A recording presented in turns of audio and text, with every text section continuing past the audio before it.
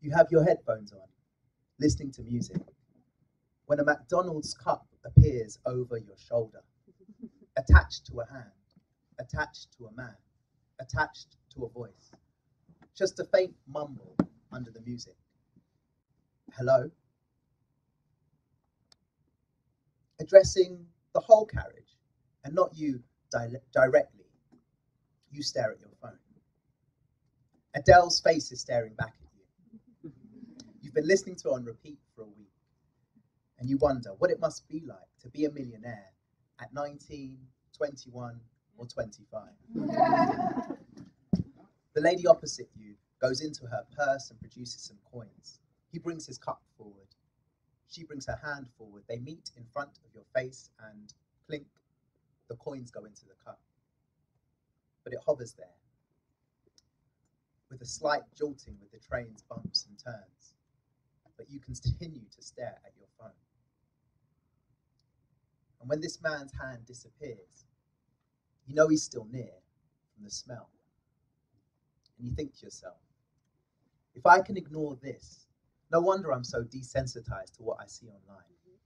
Is this man, his hand, and his McDonald's cup any more real or surreal to me than Trayvon Martin's packet of Skittles, than Eric Gardner's haunting last words, than little Aileen Curdy's body on a beach, than a night of bloodshed in Paris, than airstrikes on Syria? I've forgotten how it felt before the world fell at our feet. There's such a difference between us and a million miles. In a recent interview with Graham Norton, Adele said her tweets have to go through 2 people before they're posted online. Her management made this decision after too many drunken tweets and opinions. I often want to delete every tweet, Facebook message, and picture on my Instagram. I want an "Are you sure?" button, and then an "Are you really sure?" button before the one that lets you post online. These words and images can haunt us like a ghost wearing our own face. But now there's this app called Snapchat that shows you fleeting moments that you can never get back, and its logo is a ghost. But isn't that just life? Fleeting moments that you can never get back. I mean, that's not you anymore, and that's not you anymore. Every moment that passes, we are different to who we were before, and yet we build digital monuments to ourselves, curate galleries of selfies, publish our opinions about everything, because you've got to have an opinion about everything, and tell everyone everything you think about everything. I mean, think about it. Now, tell me what you think about it, so I can tell you what I think about what you think about it, and you can tell me what you think about what I think about what you think about it. But you mustn't think without posting something, because, I mean, how would anyone know you're thinking?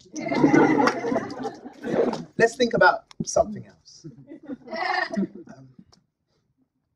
I never needed a nightlight as a child. The dark never frightened me. No monsters lurking in the shadows or under the bed or in my head. But now, my phone is both my nightlight and the way the monsters get in. When I log on to social media, the world's woes, wars, and worries come tumbling into my phone. So sometimes I just need to disconnect and spend some time on my own. When I disconnect from social media, I reconnect with myself. I reconnect with myself. I spend more time thinking about my physical and mental health. When I disconnect from social media, I breathe a sigh of relief. No wars are waged, no terror attacks, no refugees, no grief. A friend of mine, he only ever tweeted once, and he's dead now. But his Twitter account follows me. He will always follow me. He'll always be smiling in his profile picture and in my memory. At the funeral, a friend said she found out via Facebook. I wanted to see his dead body, to know it was really true. Social media is an open coffin at the front of a church. It's up to you if you want to go and look in, but don't say you haven't been warned. Trigger warnings. Ableism, abusive relationship, ageism, alcoholism, amputation, animal abuse, animal death, bestiality, blood, bodies, bones, bullying, cannibalism, car accident, child abuse, classism, cyberbullying, death, dying, death penalty, decapitation, domestic abuse, drinking, drug use, eating disorder, fat phobia, forced captivity, graphic sex, guns, Holocaust, homophobia, hospitalization, hostages, hunting, incest, kidnapping, medical procedures, murder, Nazi paraphernalia, needles, overdose, paedophilia, poisoning, prostitution, PTSD, racism, rape, ritualistic self-harm, scarification, self-harm, serious injury, sexism, sexual abuse, skeletons, skulls, slavery, slurs, terminal illness, terrorism, torture, transphobia, violence, warfare, weapons, 9/11. I mean, not everyone needs these trigger warnings. Not everyone is afraid of the dark. Not everyone can see the monsters. Everyone's relationship to social media is different. Just like everyone's relationship to Adele or to themselves.